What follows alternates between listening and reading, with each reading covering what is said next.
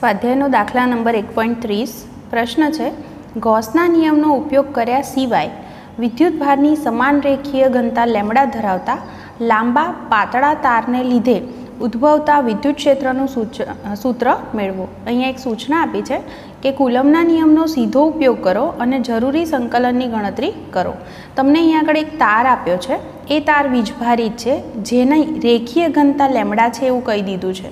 હવે આ જે તાર છે એ અનંત લંબાઈનો છે, એનો અર્થ એવો થાય કે માઇનસ ઇન્ફિનિટીવથી શરૂ કરી અને પ્લસ ઇન્ફિનિટીવ વચ્ચે છે એમ કહી શકાય। આટલો લાંબો આપણને તાર આપ્યો છે અને આ તારને લીધે આપણને વિદ્યુત ક્ષેત્ર શોધવાનું કીધું છે। આપણે જાણીએ છીએ એમ કે આને વીજભારિત કર્યો હોય તો એનાથી લંબ અંતરે આપણને કોઈ બિંદુ પાસે વિદ્યુત ક્ષેત્ર મળી શકે। તો અહીંયા આગળ આપણે ગૌસના નિયમનો ઉપયોગ કરીને તો થિયરી ભણી ગયા અને એ મુજબ વિદ્યુત ક્ષેત્ર શોધી શકીએ છીએ, પણ અહીંયા ગૌસના નિયમનો ઉપયોગ કરવાનો નથી। તો બીજી કઈ રીત લઈ શકાય? તો અહીંયા આગળ મેં એક તાર દર્શાવ્યો છે જેને મેં કંઈક એક્સ અક્ષ ઉપર ગોઠવી દીધો છે। મારે આ તારથી અહીંયા આગળ હું ઓ એનું ઉગમ બિંદુ કહું તો ઉગમ બિંદુથી વાય જેટલા લંબ અંતરે કોઈ પી બિંદુ મૂક્યું હોય તો પી પાસે મારે વિદ્યુત ક્ષેત્ર શોધવું છે। તો અહીંયા આગળ પહેલું કામ આટલું કરી શકાય કે ધારો કે હું ઉગમ બિંદુથી એક્સ અંતરે એક આટલો નાનો ખંડ લઉં છું જેને મેં ડી એક્સથી દર્શાવ્યો। તો અહીંથી આર અંતરે પી બિંદુ આવેલું છે, તો પી પાસે મારે વિદ્યુત ક્ષેત્ર શોધવું હોય તો વિદ્યુત ક્ષેત્ર કેટલું મળે? તો પહેલાં તો હું એની દિશા દર્શાવું તો એ વિદ્યુત ક્ષેત્ર જે હશે સૂક્ષ્મ એને હું ડીઈથી દર્શાવી શકું, આ રીતે મને મળશે। તો અહીંયા આગળ આ જે છે આટલા ખંડને લીધે મને વિદ્યુત ક્ષેત્ર મળ્યું। હવે આ ખંડમાં વિદ્યુતભાર કેટલો હશે?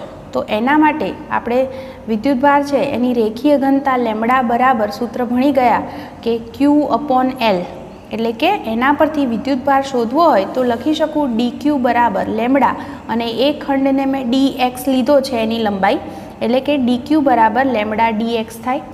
તો આને કારણે પી પાસે કેટલું વિદ્યુત ક્ષેત્ર મળે? એ વિદ્યુત ક્ષેત્રનું સૂત્ર આપણે જાણીએ છીએ કે Q/R² મૂકી શકાય। તો મેં લખ્યું કે dq/R²।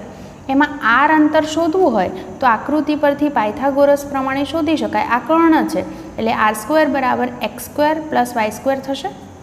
તો આટલું મને અહીંયા આગળ વિદ્યુત ક્ષેત્ર મળ્યું। હવે હું અહીંયા બે ઘટકોની વાત કરું તો આ જે વિદ્યુત ક્ષેત્ર છે તો એના બે પરસ્પર લંબ ઘટક મળે, એક આ દિશામાં એટલે કે ઋણ x દિશામાં અને બીજો y દિશામાં મને ઘટક મળશે। તો આ બે ઘટકો માટે હું કહું કે આ જો ખૂણો થીટા હોય તો એને કારણે અહીંયા આગળ આ ખૂણો પણ થીટા થાય। એનો અર્થ એવો થયો કે આ જે ઘટક છે DEY એ y ઘટક આપણે જાણીએ છીએ જેની સાથે ખૂણો બને એ ઘટક cos, એટલે આને હું લખી શકું DE cos θ। તો આ બાજુનો જે ઘટક છે x ઘટક એટલે DEX લખાય, જેને હું લખીશ DE sin θ, જેની વેલ્યુ આમ તો ઋણ છે કારણ કે આ બાજુ છે એટલા માટે। તો અહીંયા આગળ આપણને વિદ્યુત ક્ષેત્રના બે પરસ્પર લંબ ઘટક મળ્યા। હું ફરીથી રિપીટ કરું, મેં આટલું કીધું તમને કે મેં એક તાર લીધો જેને મેં એક્સ અક્ષ પર ગોઠવ્યો છે। આ તાર પર મેં એક dx ખંડ ધાર્યો, ઉગમ બિંદુથી x અંતરે આ ખંડ આવેલો છે। એ ખંડમાં સૂક્ષ્મ વિદ્યુતભાર dq છે જેના બરાબર હું લેમ્ડા × dx લખી શકું। આને કારણે મને અહીંયા આગળ પી પાસે વિદ્યુત ક્ષેત્ર છે આ દિશામાં મળે અને એ વિદ્યુત ક્ષેત્ર કે Q/R² પ્રમાણે શોધી શકાય, જેના બે પરસ્પર લંબ ઘટક મને મળશે। એક y દિશાનો ઘટક cos થયો તો x દિશાનો ઘટક sin છે। હવે જો તમે એવું વિચારો કે આ જ રીતે હું આ બાજુ પણ x અંતરે આવો જો ખંડ વિચારું એટલે ઉગમ બિંદુની ડાબી તરફ, તો આ ખંડને લીધે મને જે વિદ્યુત ક્ષેત્ર મળે આ દિશામાં મળે અને એના પણ મને બે પરસ્પર લંબ ઘટક મળે, એક આ દિશાનો ને એક આમ ઉપર y દિશાનો। તો તમે વિચારી શકો કે x દિશાના જે ઘટકો હશે એ બંને એકબીજાની વિરુદ્ધ દિશામાં અને સમાન મૂલ્યના હશે। એનો અર્થ એકબીજાની અસર નાબૂદ કરે। એનો અર્થ કે પરિણામી જે ક્ષેત્ર હશે એ મને એમાં માત્ર ને માત્ર વિદ્યુત ક્ષેત્રનો y ઘટક જ અસર કરતા છે, જે છે DE cos θ। એટલે કે હું આખા તાર પરના એટલે માઇનસ ઇન્ફિનિટીવથી શરૂ કરી અને પ્લસ ઇન્ફિનિટીવ સુધીના આવા બધા જ જો ખંડ લઉં તો દરેક ખંડનો મારે જો કુલ વિદ્યુત ક્ષેત્ર શોધવા ઉપયોગ કરવો હોય તો દરેકના આવા y ઘટકનો હું સરવાળો એટલે કે સંકલન લઈ લઉં તો મને કુલ વિદ્યુત ક્ષેત્ર મળે। આટલું હું યાદ કરાવું ફરીથી મેં અહીંયા આગળ ઉગમ બિંદુથી જમણી તરફ જેમ ખંડ લીધો dx, એ જ રીતે હું ડાબી તરફ પણ એટલા જ અંતરે dx લંબાઈનો મતલબ સમાન લંબાઈનો જ ખંડ વિચારું છું. તો એ ખંડને કારણે મને જે વિદ્યુત ક્ષેત્ર મળે એ આ દિશામાં મળે, જેના પણ બે પરસ્પર લંબ ઘટક મળે, એક આ તરફ તો બીજો આ તરફ. એટલે બંનેના x ઘટકો એકબીજાની વિરુદ્ધ છે, સમાન મૂલ્યના છે, એટલે અસર નાબૂદ કરે. તો પરિણામી માત્ર y ઘટક જ વધે. આવું દરેક સામસામેના ખંડ માટે ઉગમ બિંદુની બંને તરફના ખંડ માટે લઈ અને વિચારીએ તો કુલ વિદ્યુત ક્ષેત્ર મને માત્ર y દિશામાં મળશે.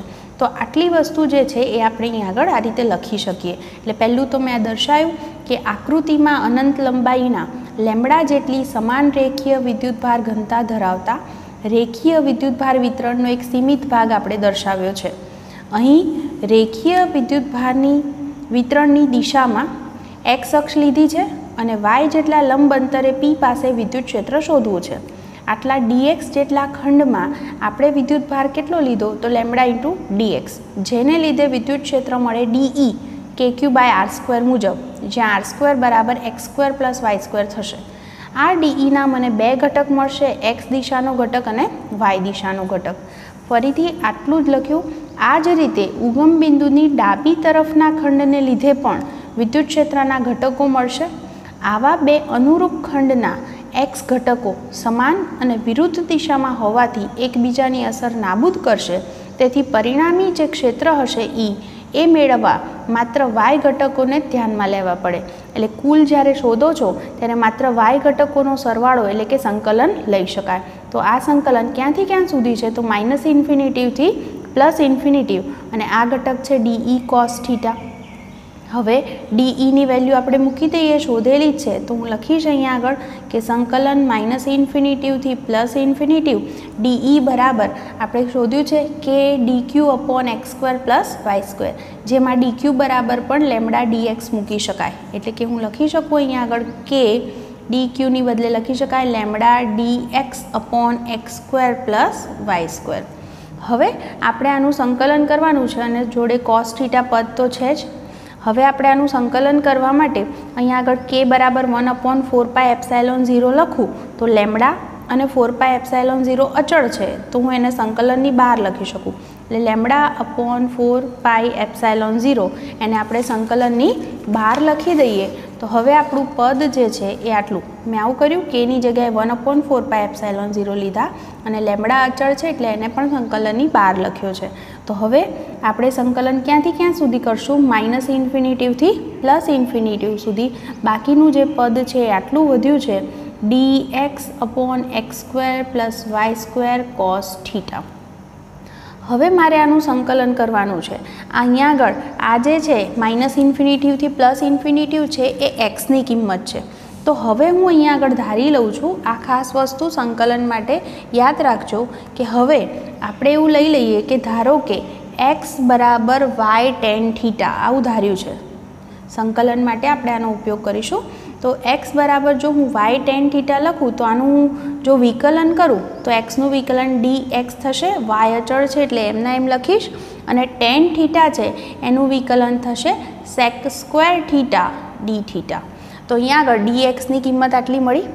જ્યારે તમે અહીંયા x બરાબર આવી કિંમત ધારી છે તો અહીંયા આગળ આ x બરાબર -∞ થી x બરાબર +∞ હતા. તો હવે x બરાબર હું એને થીટાના પદમાં લખું છું, એનો અર્થ કે લિમિટ પણ ચેન્જ થશે. તો લિમિટમાં શું ફેર પડશે? લિમિટ અહીંયા -∞ થી +∞ છે. તો એ રીતે હું અહીંયા આગળ કિંમત મૂકી અને એની જગ્યાએ થીટા શું આવે એ નક્કી કરી શકું. તો એ જ વસ્તુ હું આકૃતિની અંદર પણ દર્શાવી શકું. તમે અહીંયા આગળ આકૃતિની અંદર જોઈ શકો છો કે અહીંયા આગળ આપણે જે અનંત લંબાઈનો આ તાર લીધેલો છે, તો તારની ડાબી અને જમણી તરફના જે છેડાઓ છે એને જે આ OP રેખા જોડે છે, ડાબી તરફ અને જમણી તરફના જે છેડા છે એ રેખાઓ છે એને આ OP વડે જોડેલા છે. તો તમે જુઓ તો અહીંયા આગળ એની સાથે શું ખૂણો બનાવે છે? તો હું આ બાજુ લઈ શકું -π/2, તો આ બાજુ લઈ શકાય +π/2. તો અહીંયા આગળ આ જે ખૂણા છે એ -π/2 અને +π/2 લખી શકાય. તો અહીંયા આગળ આપણે જે છે એ થીટા જે છે એનું આવું લખીશું કે તારની અનંત લંબાઈને ધ્યાનમાં લઈ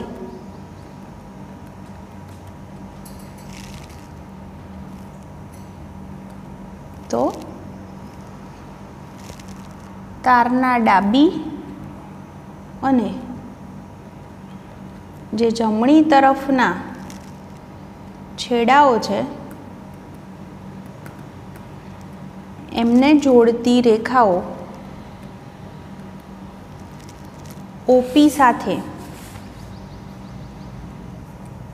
બંને બાજુની જે જોડતી રેખાઓ છે એ ઓપી સાથે આની સાથે કેટલા ખૂણા બનાવે છે તો લખી શકાય ઓપી સાથે અનુક્રમે કેટલા ખૂણા બનાવશે તો લખી શકું θ1 બરાબર -π/2 અને θ2 બરાબર +π/2 કોણ રચે।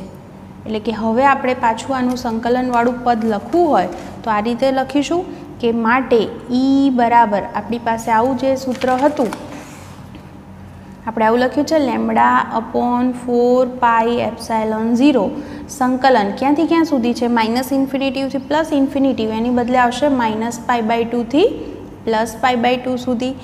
બીજું અહીંયા આગળ cos θ પદ એમના એમ જ છે। બીજું જુઓ dx બરાબર આપણે શું લખવાના છે y sec² θ dθ તો લખીશ ત્યાં y sec² θ dθ અપોન અહીંયા આગળ છે x² + y² x² એટલે આનો સ્ક્વેર કરો એટલે થાય y² tan² θ એટલે લખાય y² tan² θ પ્લસ y² તો ખરા જ। હવે સાદુરૂપ જુઓ તો λ/4πε0 એમના એમ સંકલન -π/2 થી +π/2 cos θ હું એમના એમ લખું। હવે ધ્યાનથી જોજો અને અહીંયા આગળ y² કોમન નીકળે કૌંસમાં વધે tan² θ +1 અને tan² θ +1 એટલે પાછા sec² θ થાય તો લખી દઉં y sec² θ dθ upon y² common છે અને આનું સાદુરૂપ થયું sec² θ।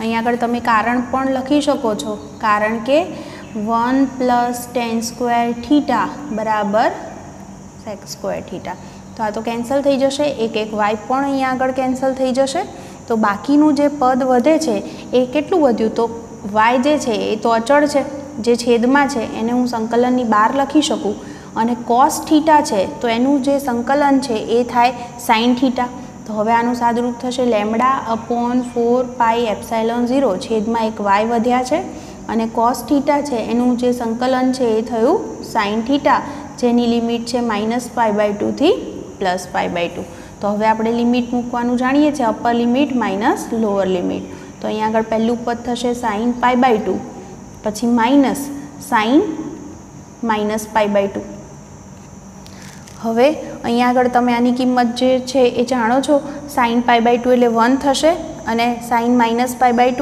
એટલે sin -θ એટલે -sin θ એટલે માઇનસ પ્લસ થઈ જાય એટલે 1 + 1 એટલે 2 એટલે અહીંયા આગળ લખી શકાય λ/4πε0y × 1 + 1 એટલે કે 2 થશે અને 2 સાથે આને કેન્સલ કરો એટલે પરિણામી તમારો જવાબ થયો λ/2πε0y આ રીતે લખી શકાય। એટલે આપણે અહીંયા આગળ શું કર્યું ખાસ વસ્તુ આટલી એક ધ્યાનમાં રાખવી પડશે કે અહીંયા અસર કરતા માત્ર y ઘટક હતો જેની મેં કિંમત લખી એક જ પદ વધારાનું અહીંયા આગળ ખાસ છે જે સંકલન માટે ઉપયોગ કર્યું કે x બરાબર y tan θ ધાર્યા માટે આપણને dx બરાબર મળ્યા y sec² θ dθ તો dx ની કિંમત મળી ગઈ।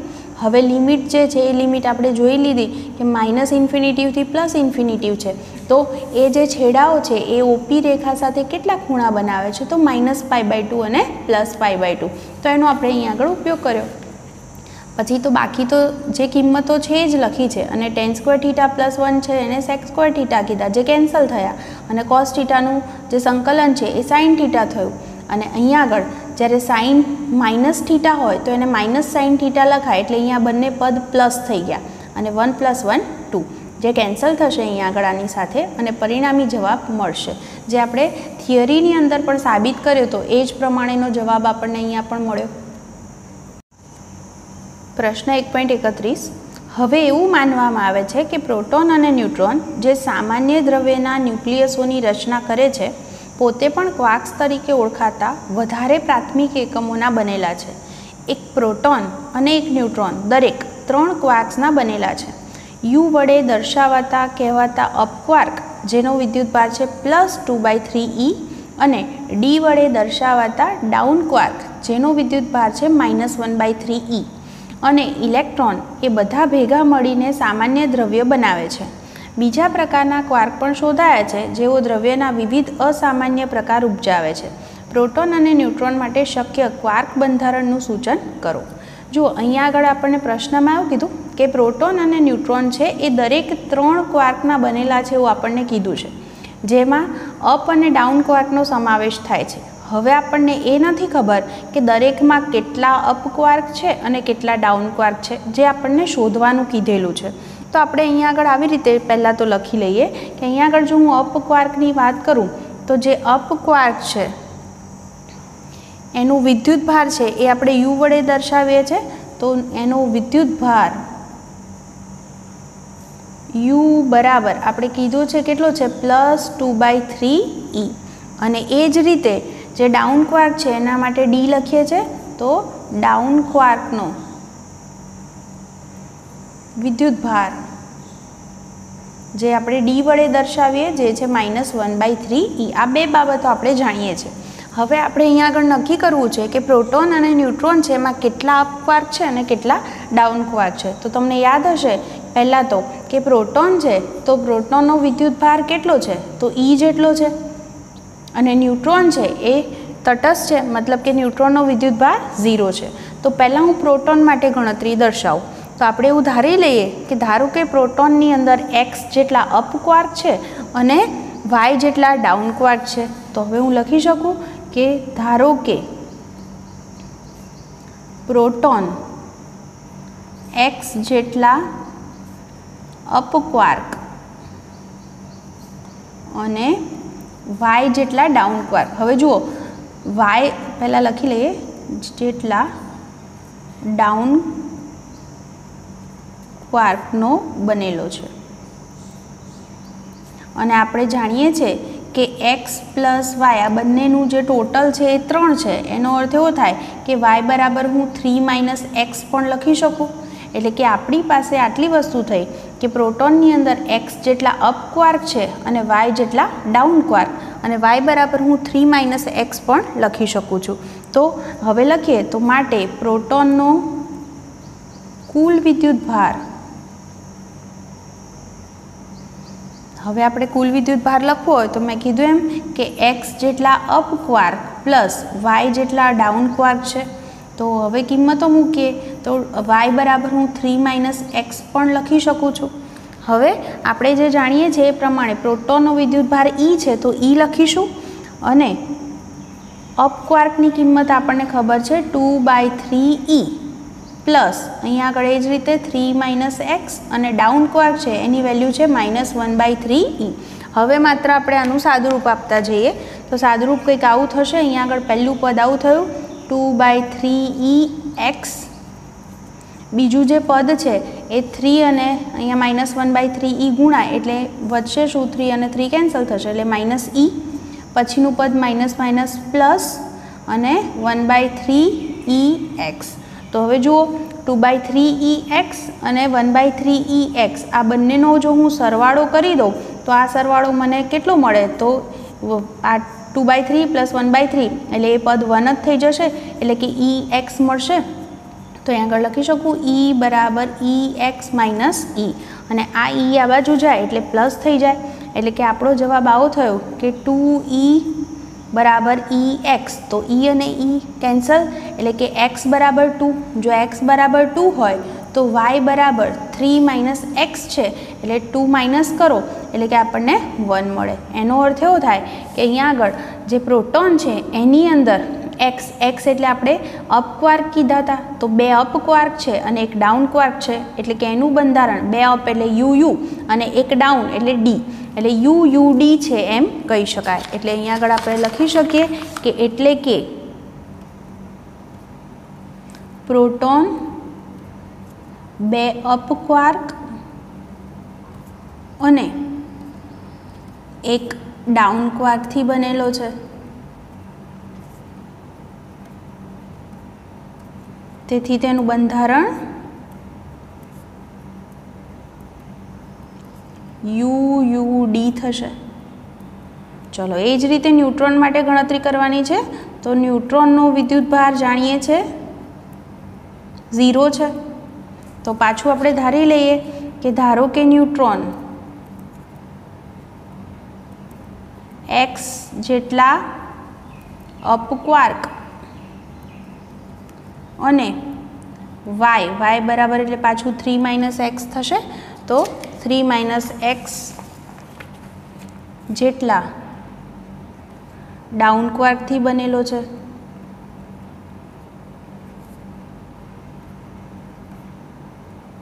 તો લખી શકાય કે માટે ન્યુટ્રોનનો કુલ વિદ્યુતભાર બરાબર x જેટલા અપ ક્વાર્ક પ્લસ y જેટલા ડાઉન ક્વાર્ક. તો કુલ વિદ્યુતભાર છે 0. x જેટલા અપ ક્વાર્કની વેલ્યુ છે 2/3e. yની કિંમત છે 3 - x અને ડાઉન ક્વાર્ક છે એની કિંમત છે -1/3e. પહેલાંની જેમ જ આપણે સાદુરૂપ આપી દઈએ. તો 0 = પહેલું જે પદ છે 2/3ex, પછી આ બીજું પદ જે 3 અને -1/3e નો ગુણાકાર કરો, 3 અને 3 કેન્સલ એટલે -e વધ્યા.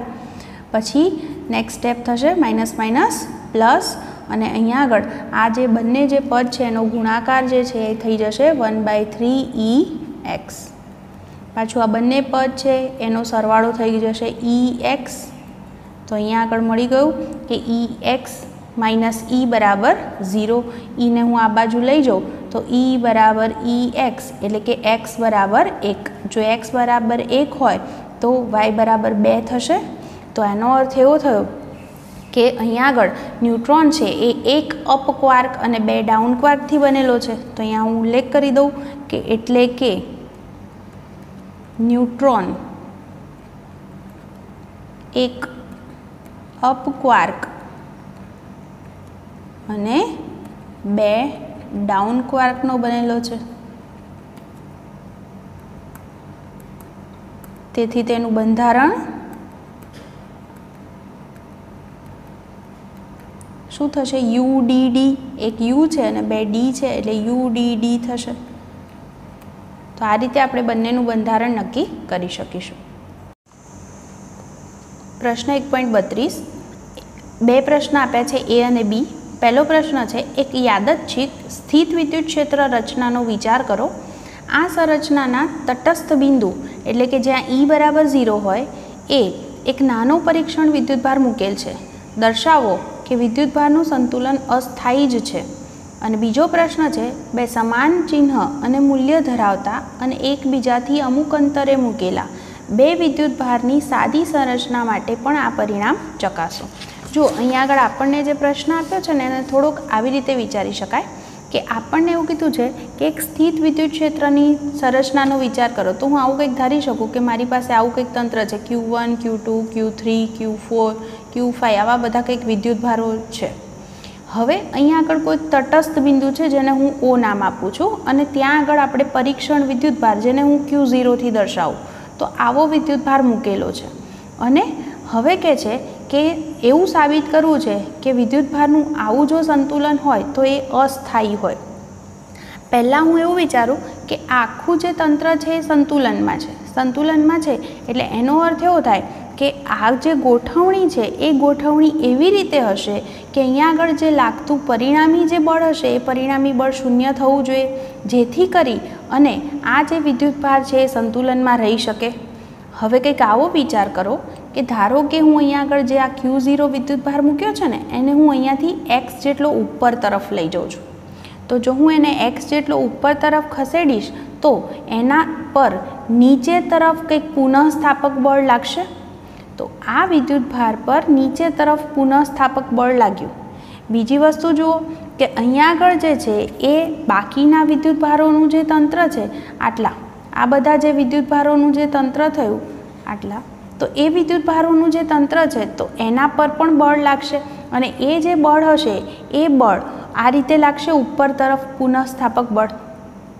તો આવી રીતે થાય તો વિદ્યુતભાર ગતિ કરવા લાગે અને પરીક્ષણ જે વિદ્યુતભાર હોય એ વિદ્યુતભારનું સંતુલન સ્થાયી રહી શકે નહીં. એટલે કે આપણે એવું કહેવું પડે કે આવી જે સ્થિતિ છે આવી સ્થિતિની અંદર જે વિદ્યુતભાર છે એનું સંતુલન અસ્થાયી જ છે એમ કહી શકાય. આટલું ફરીથી કહીશ કે મેં વિદ્યુતભારોનું તંત્ર લીધું. પહેલાં મેં ધારી લીધું કે ધારો કે આપણું જે તંત્ર છે એને કારણે આપણો અહીંયા જે પરીક્ષણ વિદ્યુતભાર છે એ સંતુલનમાં છે. જ્યારે હું આ વિદ્યુતભારને અહીંયા આગળથી કોઈ દિશામાં ખસેડું છું તો એ વિદ્યુતભાર પર પુનઃસ્થાપક બળ લાગે છે. મેં એને ઉપર ખસેડ્યો તો નીચે તરફ પુનઃસ્થાપક બળ લાગશે. તો એવી રીતે આટલું જે બાકીનું જે તંત્ર છે એ તંત્ર પર પણ આ જ રીતે અહીંયા આગળ બળ લાગે જેથી સંતુલન જળવાઈ રહે. તો અહીંયા આગળ જે છે કે આપણી આ જે સ્થિતિ થઈ એ સ્થિતિ પ્રમાણે તો વિદ્યુતભારો ગતિ કરવા લાગશે અને જે પરીક્ષણ વિદ્યુતભાર છે એ સ્થાયી સંતુલનમાં રહી શકે નહીં. તો આ વસ્તુને આવી રીતે આપણે લખીશું કે પહેલું તો આપણે વિરુદ્ધ ધારી અને સાબિતી આપીએ કે ધારો કે પરીક્ષણ વિદ્યુતભારને તટસ્થ બિંદુ પર સંતુલનમાં મૂક્યો છે. જ્યારે પરીક્ષણ વિદ્યુતભારને તટસ્થ બિંદુથી કોઈપણ દિશામાં સહેજ સ્થાનાંતરિત કરવામાં આવે ત્યારે તે તટસ્થ બિંદુ તરફ પુનઃસ્થાપક બળ અનુભવે. ફરી મૂળ સ્થિતિમાં આવવા માટે સંતુલનમાં આવવા માટે પુનઃસ્થાપક બળ અનુભવશે. આ દર્શાવે છે કે તટસ્થ બિંદુની આસપાસ બંધ પરિપથમાંથી વિદ્યુત ક્ષેત્રનું પરિણામી ફ્લક્સ તટસ્થ બિંદુ તરફ હોય છે. કારણ કે પરિણામી કંઈક બળ લાગ્યું એટલે પરિણામી કંઈક વિદ્યુત ક્ષેત્રનું અહીંયા આગળ ફ્લક્સ હશે જે તટસ્થ બિંદુ તરફ હશે. પણ ગૌસનો પ્રમેય તો શું કહે છે કે બંધ પૃષ્ઠ વડે જો કોઈ વિદ્યુતભાર ઘેરાતો ન હોય તો તેવા બંધ પૃષ્ઠમાંથી પસાર થતું વિદ્યુત ફ્લક્સ પણ શૂન્ય હોવું જોઈએ.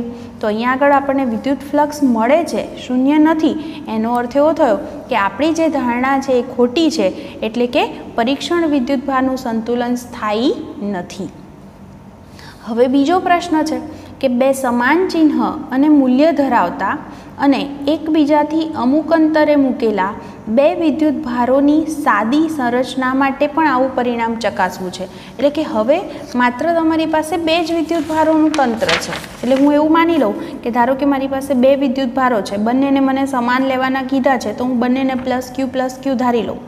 બંનેનું મધ્ય બિંદુ છે ત્યાં આગળ તમને કીધું છે કે ત્યાં આગળ તમે તટસ્થ બિંદુ લો. તો અહીંયા આગળ સંતુલન માટે જરૂરી છે કે અહીંયા આગળ જે વીજભાર હશે એ વીજભાર કેવો હશે? ઋણ હશે, નેગેટિવ હશે, તો જ આ તંત્ર સંતુલનમાં રહી શકે. એટલે કે હવે આવી સ્થિતિમાં એવું થાય કે આ જે અહીંયા આગળ મેં વિદ્યુતભાર મૂક્યો હોય તો એના પર અહીંયા આગળ જે છે આ દિશામાં બળ લાગે અને આના વડે આના પર લાગતું બળ આ દિશામાં હોય. બંને એકબીજા તરફ આ રીતે બળ લગાડતા હશે. એ જ રીતે આ બંનેના તંત્ર માટે પણ કહી શકાય. હવે જો તમે આ જે વિદ્યુતભાર છે એને આ જ રેખા પર ખસેડો, આ જે રેખા છે એ જ રેખા પર ખસેડો તો અંતર બદલાવાને કારણે બળ છે એ બળનું મૂલ્ય પણ અહીંયા આગળ બદલાશે. બીજું જુઓ કે એની જગ્યાએ હું એને અહીંયા આગળ લંબ દિશામાં ખસેડું એટલે આ વિદ્યુતભાર -q અહીંયા છે એની બદલે હું અહીંયા આગળ ક્યાંક લઈ જાઉં તો શું થાય કે અહીંયા આગળ આના વડે લાગતું બળ આમ હોય, આના વડે લાગતું બળ આમ હોય એટલે પરિણામી બળ આમ લાગે. એટલે કે અહીંયા આગળ આ જે તટસ્થ બિંદુ છે એનાથી દૂર તરફ બળ લાગે છે એમ કહી શકાય. એટલે અને સંતુલનના સ્થાયિત્વ માટે જરૂરી છે કે બધી જ દિશામાં પુનઃસ્થાપક બળ હોવું જોઈએ. એટલે કે આવું જે સંતુલન છે એ સ્થાયી નથી. કારણ કે આવું જે સંતુલન થાય તો એની અંદર વિદ્યુતભાર છે એ વિદ્યુતભાર પર અહીંયા આગળ તો ઉપર તરફ બળ લાગે છે. એટલા માટે આપણે બોલી શકીએ કે આવું સંતુલન સ્થાયી નથી. એટલે હું અહીંયા આગળ આને આ રીતે લખીશ કે બે વિદ્યુતભાર એકબીજાથી અમુક અંતરે મૂકેલા છે. બંને વચ્ચેનું મધ્યબિંદુ એ સંતુલન સ્થાન છે. જો કોઈ પરીક્ષણ વિદ્યુતભારને આ રેખા પર ખસેડવામાં આવે એટલે આપણે જે રેખા લીધી છે એના પર જ તો તે પુનઃસ્થાપક બળ અનુભવશે. અને જો તેને આ રેખાને લંબ ખસેડવામાં આવે તો તેના પર લાગતું પરિણામી બળ એ વિદ્યુતભારને તટસ્થ બિંદુથી દૂર લઈ જશે. આપણે જોયું કે પરિણામી બળ એ રીતે લાગે છે કે તટસ્થ બિંદુથી એને દૂર લઈ જાય. સંતુલનના સ્થાયિત્વ માટે બધી દિશામાં પુનઃસ્થાપક બળ હોવું જરૂરી છે. એટલે કે અહીં સંતુલન સ્થાયી નથી. પ્રશ્ન છે 1.33 એમ દળ અને -q વિદ્યુતભાર ધરાવતો એક કણ બે વિદ્યુતભારિત પ્લેટોની વચ્ચે Vx વેગથી પ્રારંભમાં x અક્ષને સમાંતરે દાખલ થાય છે. એટલે આ x અક્ષ હોય તો આ x અક્ષને સમાંતર દાખલ થયો. હવે દરેક પ્લેટની લંબાઈ L છે. આ પ્લેટ છે એની લંબાઈ L આપ્યું છે અને પ્લેટો વચ્ચે સમાન વિદ્યુત ક્ષેત્ર જાળવી રાખવામાં આવે છે. દર્શાવો કે પ્લેટના દૂરના છેડે કણનું શિરોલંબ વિચલન આટલું થશે QEL²/2mVx². આટલું વિચલન છે એવું આપણને સાબિત કરવાનું કીધું છે. અહીંયા આગળ આપણે કહીએ કે અહીંયા આગળ વિદ્યુત ક્ષેત્ર છે એ નીચે તરફ છે. આપણો જે વિદ્યુતભાર છે એ વિદ્યુતભાર પર બળ લાગશે તો F બરાબર QE જેટલું એના પર બળ લાગે છે ઉધ્વ દિશામાં. હવે અહીંયા આગળ આ જે વિદ્યુતભાર છે એ વિદ્યુતભાર ગતિ કરે છે. એનો પ્રારંભિક વેગ છે શિરોલંબ દિશામાં એ વેગ 0 છે અને આ વિદ્યુતભાર ગતિ કરતો હોય તો એની ગતિ જે હોય એ આ રીતે હોય. પણ આપણે જાણીએ છીએ એમ કે આ તરફ જે છે એ ધન પ્લેટ છે તો અહીંયા આગળ તમારો જે વિદ્યુતભાર છે એ આ દિશામાં ગતિ કરતો હોય તો એના પર બળ લાગવાને કારણે એનું વિચલન થશે અને એનો ગતિમાર્ગ કંઈક આવો થશે. તો એના મૂળ માર્ગથી એનું y જેટલું વિચલન થયું એમ કહેવાય. તો આપણને પૂછ્યું છે કે આ y કેટલો હશે. તો પહેલાં તો હું કહી દઉં કે અહીંયા આગળ આપણો જે આ વિદ્યુતભાર છે એ વિદ્યુતભાર સમક્ષિતિજ દિશામાં જો અહીંયા વેગ છે એના બે ઘટકો મળે તો અહીંયા સમક્ષિતિજ દિશાનો જે ઘટક હશે Vx એ Vx અચળ હશે અને અચળ વેગથી ગતિ કરતો હશે. તો પહેલું તો આપણે અહીંયા આગળ આટલું લખીશું કે શિરોલંબ દિશામાં જે વિદ્યુતભાર છે એનો પ્રારંભિક વેગ એને હું u કહું તો u બરાબર 0 છે અને ઉધ્વ દિશામાં વિદ્યુતભાર પર બળ લાગે છે તો વિદ્યુતભાર પર લાગતું બળ આપણે F બરાબર ma લખીએ છીએ અને F બરાબર QE હોય તો આ બંને પરથી આપણે પ્રવેગ નક્કી કરી શકીએ અને પ્રવેગની જે કિંમત છે એ થશે QE/m થશે અને એનું વિચલન y કેટલું છે એ શોધવું છે. હવે અહીંયા આગળ આપણે બીજો આટલો પણ ઉલ્લેખ કરી દઈએ કે સમક્ષિતિજ દિશામાં જે વિદ્યુતભાર છે એ વિદ્યુતભારનો વેગ Vx અચળ છે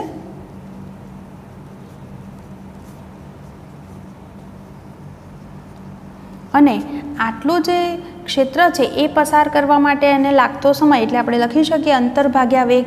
તો એનો હું ઉપયોગ કરું તો આવું લખીશ કે વિદ્યુત ક્ષેત્ર પસાર કરવા લાગતો સમય t બરાબર અંતર એટલે L અને વેગ છે Vx. તો આટલી કિંમત આપણી પાસે છે તો એનું જે વિચલન છે તો માટે લખી શકાય કે પ્લેટની દૂર આવેલ ધાર પાસેનું એનું વિચલન કેટલું થશે. તો વિચલન y બરાબર આપણે લખી શકીએ સૂત્ર ut પ્લસ 1/2 at². જેમાં હવે હું કિંમત મૂકીશ. u તો 0 છે એટલે પહેલું પદ તો 0 થયું. 1/2 પ્રવેગ છે QE/m અને ટીનો સ્ક્વેર કરું એટલે કે L²/Vx². એટલે કે આપણો જે જવાબ છે એ મળી ગયો QEL²/2mVx². અને આના પરથી આપણે સરખામણી કરીએ તો એવું કહી શકાય કે વિદ્યુતભારની વિદ્યુત ક્ષેત્રમાં જે ગતિ છે એ ગુરુત્વાકર્ષી ક્ષેત્રમાં સમક્ષિતિજ પ્રક્ષિપ્ત પદાર્થની ગતિ સાથે સમાન જ છે. એટલે કે વિદ્યુતભારની ગતિનો જે પથ છે એ પરવલયાકાર છે. તો આવું આપણે સાબિત કરી શકીએ. એટલે માત્ર આટલી જ વસ્તુ કરી કે આપણો જે વિદ્યુતભાર છે એ વિદ્યુતભાર જે છે એ સમક્ષિતિજ દિશામાં એનો જે વેગ છે Vx એ વેગ અચળ છે. અહીંયા આગળ વિદ્યુત ક્ષેત્રને કારણે એનો જે પ્રવેગ છે એ પ્રવેગ થશે ઉધ્વ દિશામાં એનો પ્રવેગ થશે અને એ જે પ્રવેગ થશે એ QE/m થશે અને એને આટલું અંતર કાપવા માટે લાગતો જે સમય છે એ આપણે t બરાબર અંતર ભાગ્યા વેગનો ઉપયોગ કર્યો અને એની મદદથી કેટલું વિચલન છે એ આપણે શોધી શક્યા. પ્રશ્ન 1.34 m દળ અને -q વિદ્યુતભાર ધરાવતો એક કણ બે વિદ્યુત ભારિત પ્લેટોની વચ્ચે Vx વેગથી પ્રારંભમાં x અક્ષને સમાંતર દાખલ થાય છે. દરેક પ્લેટની લંબાઈ L છે અને પ્લેટો વચ્ચે સમાન વિદ્યુત ક્ષેત્ર જાળવી રાખવામાં આવેલ છે. કણ Vx બરાબર 2 × 10⁶ મીટર પર સેકન્ડના વેગથી પ્રક્ષિપ્ત કરેલો ઇલેક્ટ્રોન છે. 0.5 સેન્ટીમીટરનું અંતર ધરાવતી પ્લેટો વચ્ચેનું જો વિદ્યુત ક્ષેત્ર 9.1 × 10⁻² ન્યૂટન પર કુલમ હોય તો ઇલેક્ટ્રોન ઉપરની પ્લેટને ક્યાં અથડાશે એ તમને અહીંયા આગળ પૂછેલું છે. તો અહીંયા આગળ પહેલી વસ્તુ આપણને x દિશાનો વેગ આપ્યો છે, વિદ્યુત ક્ષેત્ર આપ્યું છે, y કેટલો છે એ પણ આપ્યો છે 0.5 સેન્ટીમીટર, જેને આપણે મીટરમાં લખી શકીએ, અને ક્યાં અથડાશે એટલે કે કેટલું અંતર કાપ્યા પછી, એટલે એ અંતર L તમને માંગેલું છે. આપણે હમણાં જ જોઈ ગયા આગળના દાખલામાં કે ઇલેક્ટ્રોનના શિરોલંબ સ્થાનાંતરનું સૂત્ર એટલે કે એનું કેટલું વિચલન છે શિરોલંબ દિશામાં, એ વિચલન y બરાબર સૂત્ર ભણી ગયા E/L²/2. અહીંયા માસ ઓફ ઇલેક્ટ્રોન આવશે Vx², જેમાંથી L શોધવો છે એટલે આપણે એને સૂત્રનો કરતા કરી દઈશું. તો હવે કિંમતો લખું તો y બરાબર છે 5 × 10⁻³ માસ ઓફ ઇલેક્ટ્રોન જાણીએ છીએ 9.1 × 10⁻31 અને Vxની વેલ્યુ પણ આપણને આપી છે 2.0 × 10⁶, એનો સ્ક્વેર છે તો સ્ક્વેર લખીશું અપોન Eની વેલ્યુ 1.6 × 10⁻19 અને વિદ્યુત ક્ષેત્ર છે એ વિદ્યુત ક્ષેત્ર આપણને આપે છે 9.1 × 10⁻². તમે જો ગણતરી કરો તો તમારો આન્સર આવશે 2.5 × 10⁻⁴. એટલે કે અહીંયા આગળ જે છે તમે આ જે આન્સર છે L² બરાબર મળ્યો. હવે વર્ગમૂળ લઈ લો તો L બરાબર મને મળી જાય 1.58 × 10⁻² મીટર, એટલે એપ્રોક્સિમેટલી લખી શકું હું 1.6 સેન્ટીમીટર.